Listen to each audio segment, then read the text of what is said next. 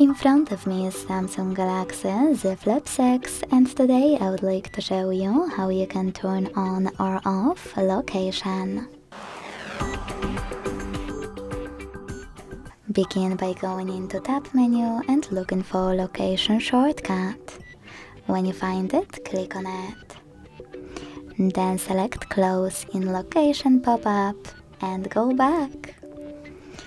As you can see, after that my shortcut is grey, which means that location is off. To turn it back on, click on the same one.